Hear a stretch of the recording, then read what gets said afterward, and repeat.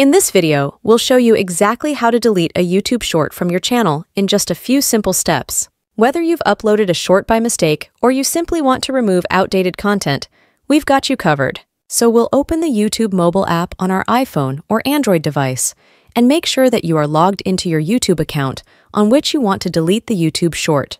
The next step is to click on this You section at the bottom right corner of the screen, and that's going to get you to this page. Let's tap on the View Channel option right here in order to see all of the videos and shorts we have uploaded on our channel.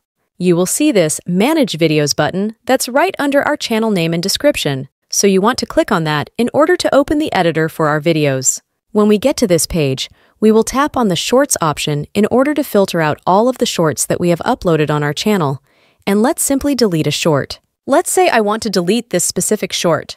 All I have to do is to tap on these three dots at the right side of the screen, and that's going to open this menu.